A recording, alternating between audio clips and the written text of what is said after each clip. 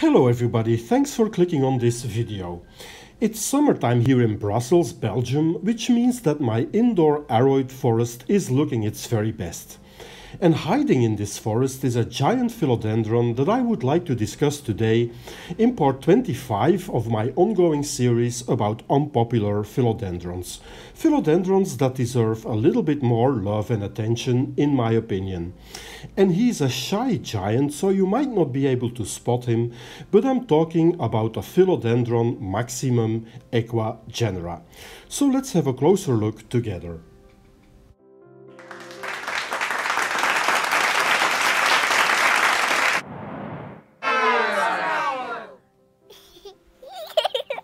So let's approach him gently so he won't be startled. He's right here, but let me take him out of the forest so you can see him a little bit better. So here he is, the Philodendron maximum Ecuagenera. And the first thing I gotta say is that if you want to keep this plant indoors, you will need a lot of space, since he takes up at least 1 square meter because of the insanely long stems that this guy produces. Now let me first show you a picture of this plant when it arrived at my place more or less 1 year ago from Ecuagenera. It came with 5 leaves and 1 year later it has 9.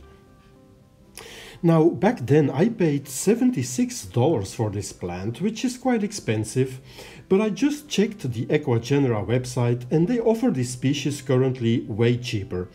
You can buy one now for more or less $45.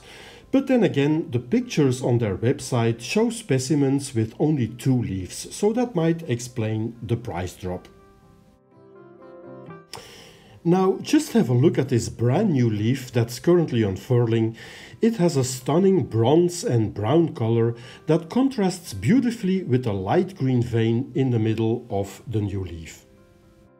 I also noticed that this philodendron actually needs more space horizontally than vertically, since the space between the leaf stems stays quite compact in my experience, as you can see here.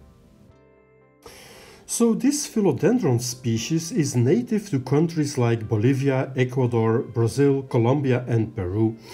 It was first described over 100 years ago already, and it's known as one of the world's largest philodendrons. And in the wild, it grows in the leaf base of palm trees.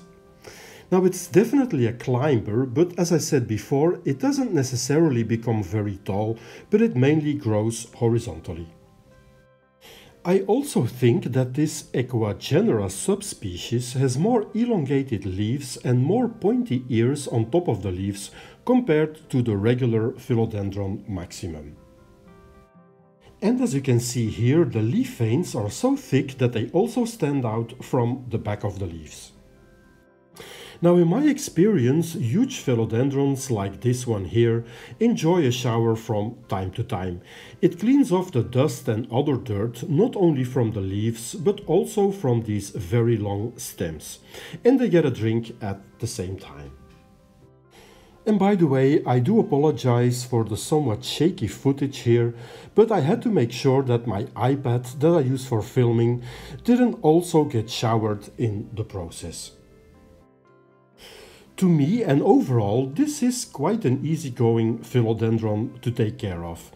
It's happy with medium light, even just artificial light, and I let it dry out completely before I give it another drink. So in a way, it's a philodendron that's pretty hard to kill unless you overwater it.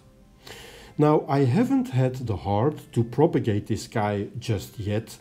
I'm actually waiting for a couple more leaves before I might consider doing that. But I'm pretty confident that you can easily propagate them by taking a cutting of a leaf together with some aerial roots, like is the case with most philodendrons. Okay, so that's all I wanted to share with you today about this gentle giant. If you liked the video, please consider liking it and or subscribing to my channel. I got many more unpopular philodendrons to show you in the future. For now, I thank you again for watching and I hope to see you again soon on my channel. Bye bye.